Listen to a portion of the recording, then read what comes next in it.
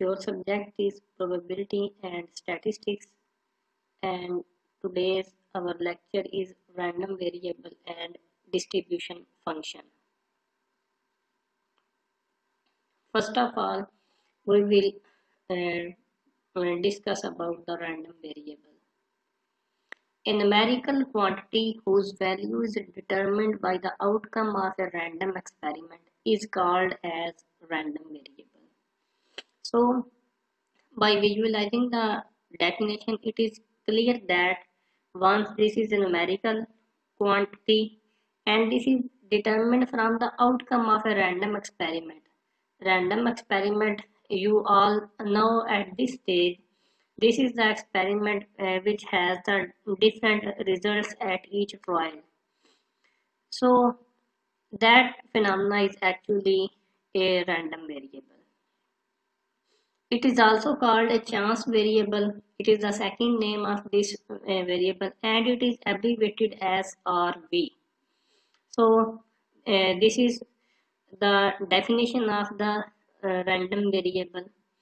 The random variables are usually denoted by capital letters such as X, Y, Z, while the values taken by them are represented by the corresponding small letters. So we indicate the set of random variables by capital letters and the corresponding individual values are denoted by the small letters such as small x, y and z. It is a real valued number. So it means that the set of the random variables will consist on the real numbers, not any imaginary numbers or such types of numbers.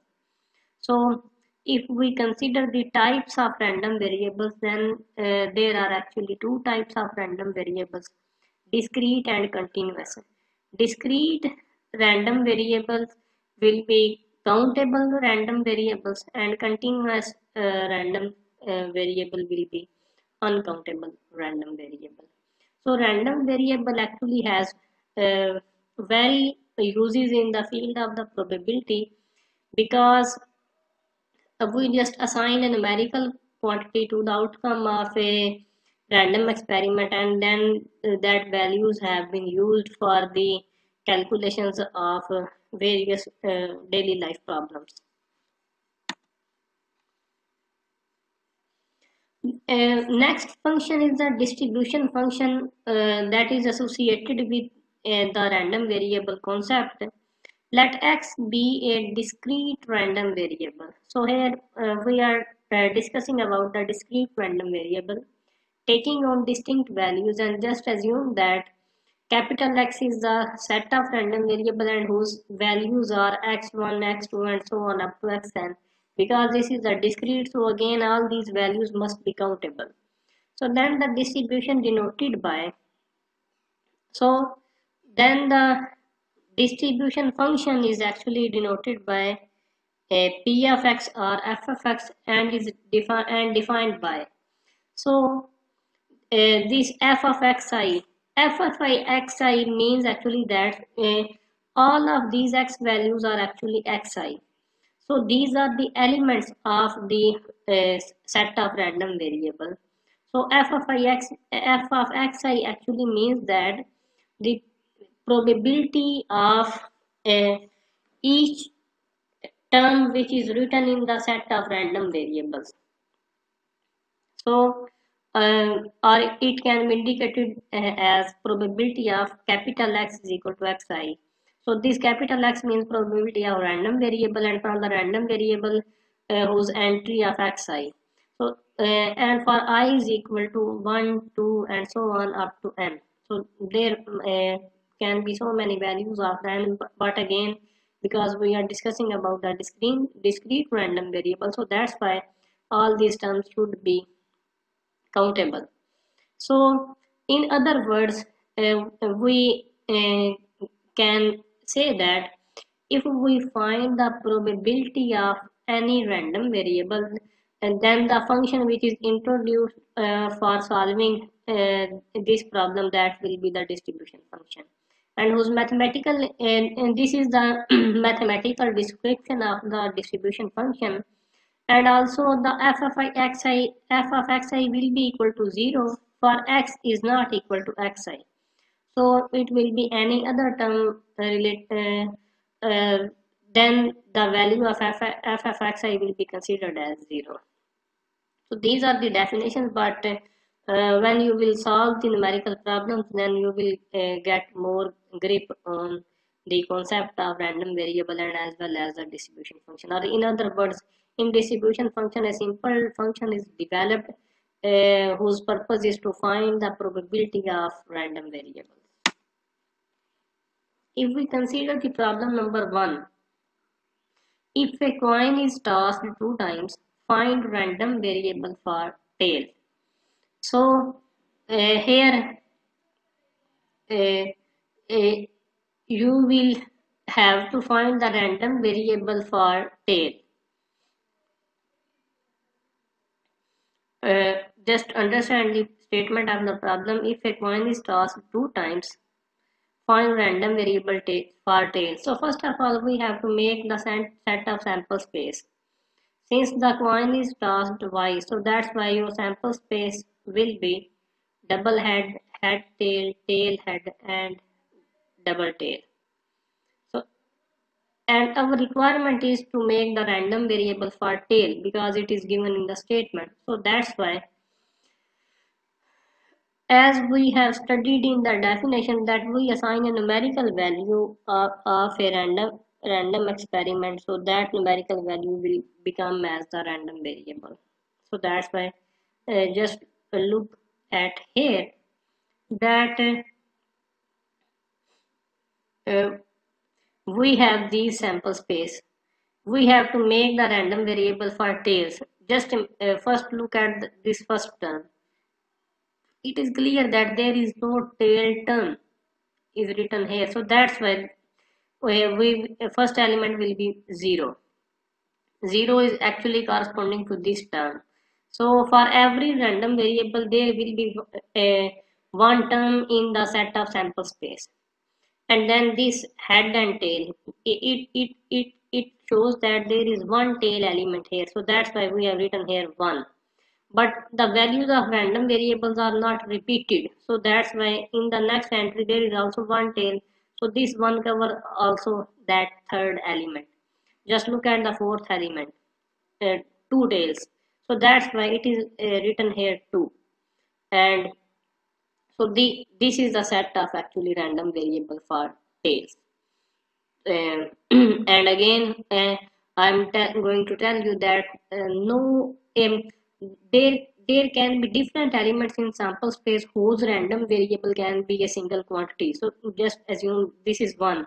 This one is indicating these two events of the sample space, head tail and tail head, because numerically if we if we assign the numerical quantity, the same quantity one will be assigned to the each outcome. And so this is the answer of that problem. Consider the problem number 2. If a coin is tossed 3 times, find random variable for head. So here for the solution of that problem, since the coin is tossed 3 times, so that's why our set of sample space will consist on the values based upon the 3 coin toss experiment. So we will consider the 3 head for the first element, then this last element will be placed as one tail, then this tail, then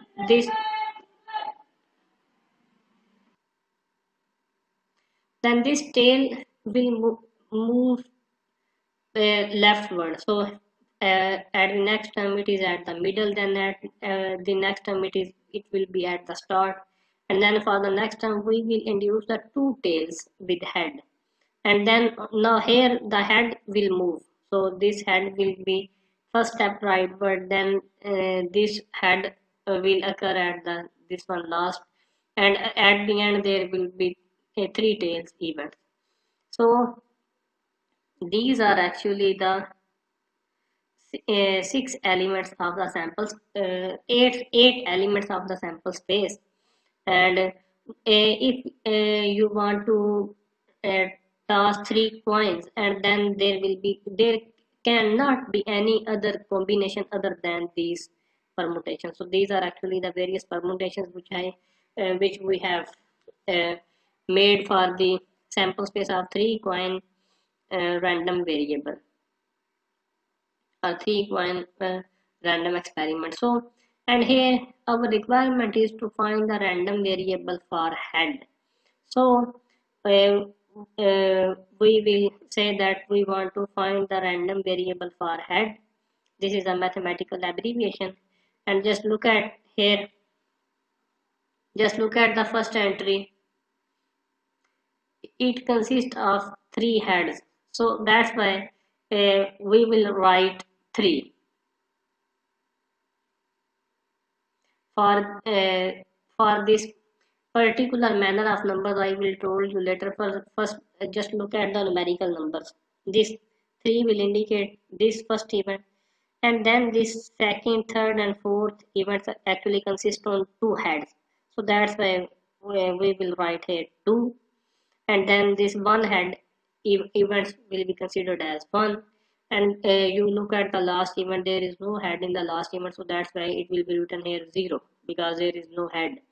But for writing the random variable, uh, just remember two things, that we write the random variable in ascending order. So if we want to make the ascending order, then this order will be in this form: 0, 1, 2 and 3. And again, there will be no value repeated in the set of the random variables. We will just write here the only the one entry for repeated element as well. So that's why in other words, you can write at some rough space, you can write the values without ascending order, and then for solving this proper and neat solution, you will just arrange your numbers in ascending form. So that's why here this question ends.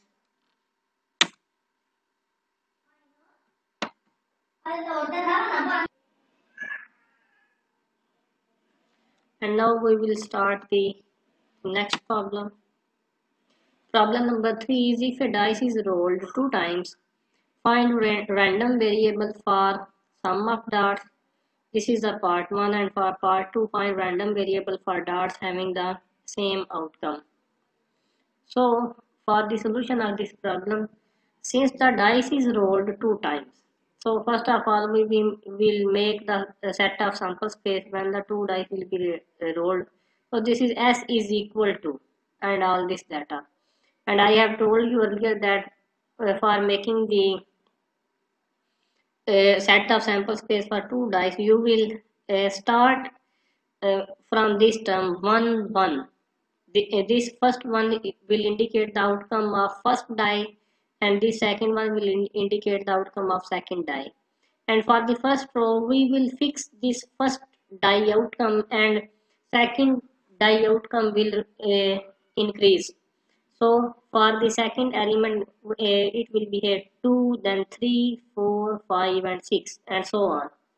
So again, for the next row, for the first die, we will fix the number 2, and then following the same sequence, all other entries will be marked that 1, 2 and 3 and so on. And similarly again, for the first die, 3 will be fixed, and then 4, 5 and 6. Just look at the last row, where we will fix 6 on the first die outcome, and then this 1, 2, 3, 4 and 5, and move on, and ultimately we will reach at final uh, numerical outcome, that is actually 6 6. In other words, we will start from 1 1, and by following this proper channel, we will reach at the last term, which is actually the 6 6. So, and again, if we count all these set of sample space, then these must be equal to 36 elements. So part number 1 is find random variable for sum of darts.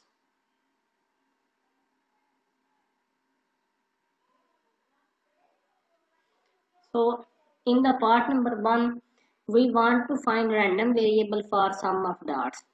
So for sum of dots, just take the individual element of the sample space. This is 1 1, so just add these two values. So 1 plus 1 will be equal to 2. It will be written here, and then this 1 2 means 1 plus 2 means 3, and then so on, 4 5 6, and this 7 1 6, and again I told you that no term will be repeated. So this 2 5 is also 7, so it is written here, and then this 2 6 means 8, so then 8 9 10 11, and your last term will be 6 plus 6 equal to 12. So this is a random variable for the sum of dots. And for the part 2, we will be interested for the random variable for dots having same outcome. So the same outcome means this 1 1, so just add this 1 1 term, and then this will be your random variable for the sum of dots. So 1 plus 1 is actually 2, and then 2 plus 2 is equal to 4, and so on, 6 8 10 and 12. So these are this is a random variable for the dots having the same outcome. Problem number 4 is find the probability distribution and distribution function for the number of heads when 3 balanced coins are tossed. So in this problem, we have to find the distribution function and probability distribution and then distribution function. And these this probability distribution and distribution function depends upon the random variable. So first of all, you will make the sample space as in the previous example we have discussed the sample space for 3 coins experiment, and then let x be the random variable that denotes the number of heads then. So uh, this we have to perform for the heads, so that's why random variable for heads will be this one. This is 0, then 1, then 2, and then 3. So this is 0 1 2 and 3. So now we want to find the corresponding probabilities.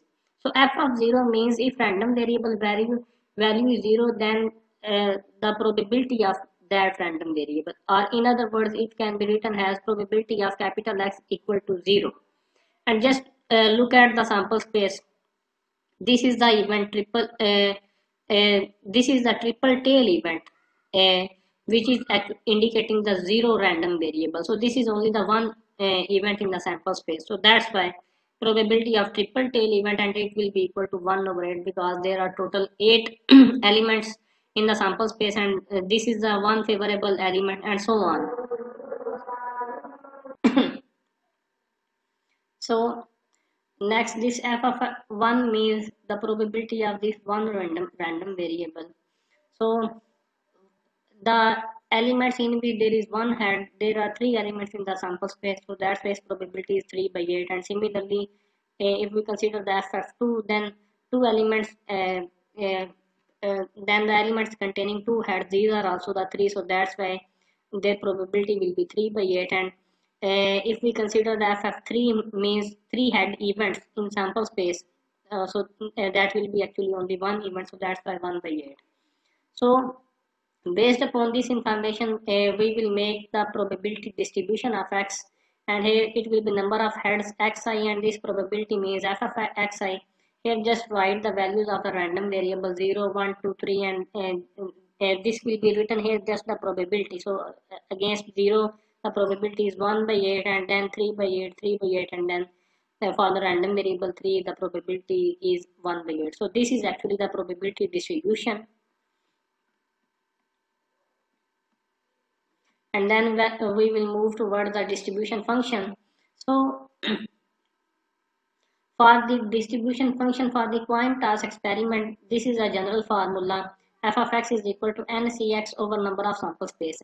This distribution function formula will depend upon the nature of problem. Here this problem belongs to the coin family, so that's why this is the formula. And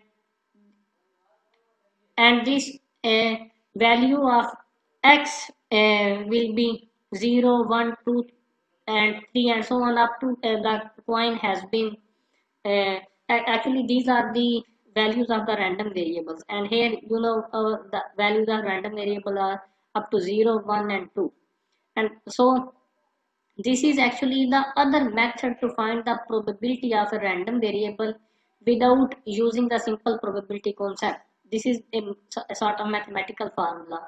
So for finding the probability of zero random variable, this f of 0 and this n will be actually means that uh, this will be the highest random variable. Here it is 2, so that's why it will be written here 2. And then x, this x means uh, we are going to find the probability for zero random variable, so that will be the 0.